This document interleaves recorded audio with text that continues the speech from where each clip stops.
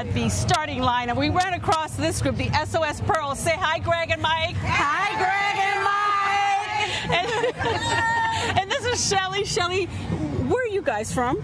We are from local area chapters of Alpha Kappa Alpha Sorority Incorporated. I am the president of Delta Omega Chapter, Petersburg, Virginia.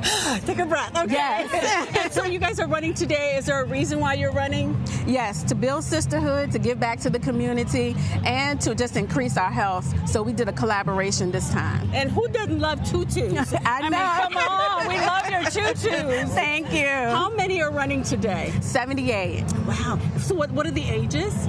Various ages, at least probably, because we even have some of the kids that's out here running? with us. Yes, yes. And so, for one word, why you guys? What's the best part about this run today? Sisterhood.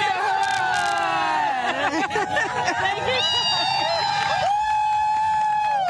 Hey, Greg, we were hoping to talk to Anthony Cleary with another group. We're off the couch, but they're trying to find parking. Parking is really hard down here, but they are a group called We Off the Couch. They mentor young kids, they buy new sneakers for them, and they make sure they take them through the journey of running. He lost over 300 pounds, but as you can see, people run for all kinds of reasons: sisterhood, to build community, and just to stay healthy.